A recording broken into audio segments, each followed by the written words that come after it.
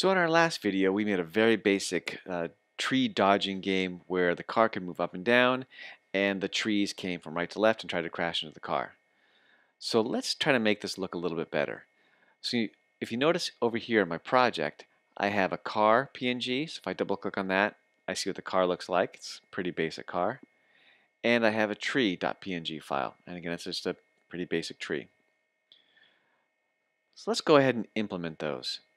So I'm going to take out these two lines about my image, and instead of making it a surface, I'm going to use the command pygame.image.load, and then I'm going to load my image. And this is my car, so I'm going to load car.png. And again, you have to include the .png, or this may not work. And you should have your files within the same directory as your Python files. If you don't, you have to put the path to them in your load method. Okay, so all I did is I changed that one line, and let's see if that affects our car image. And you can see now I'm pressing the arrows, the car moves up and down. I still have the green squares coming. I'm dodging pretty. Now let's go ahead and crash. So I crash, and my program ends. Well, let's go ahead and add an image for the tree. And it's, as you would expect, the exact same way. So I'll delete the fill line, and I'll do the Pygame image to pygame.image.load. And this time I'll add my tree.png file. Let's go ahead and take a look at that. Well, now I've got cars, I've got trees, and you can see just by changing two lines, my game already looks so much better. Alright, well, we have one more thing to add, and that's some sound. It would be nice to have some background sound, like some car racing noises, but just to make things easy, I'm going to add a crash sound for when the car crashes into the tree.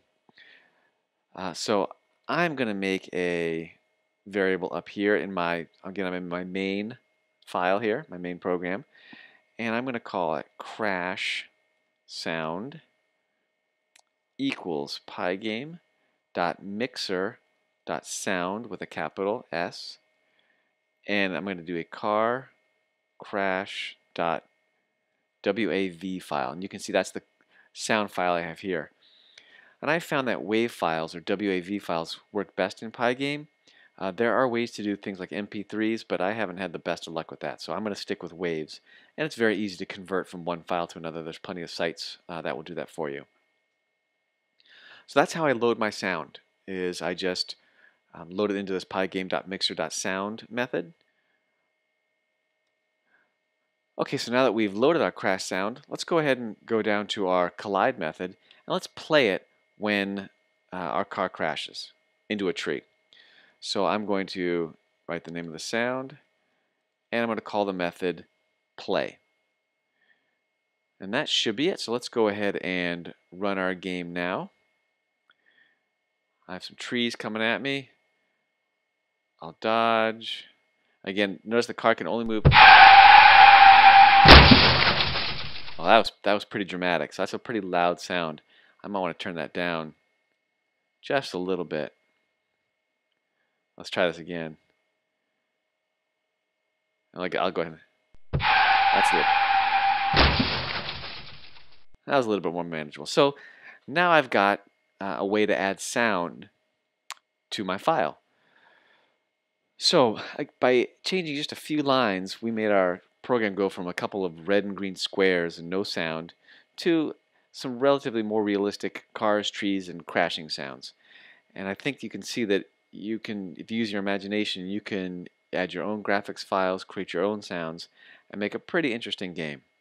So I hope you take this information and make a fantastic game of your own.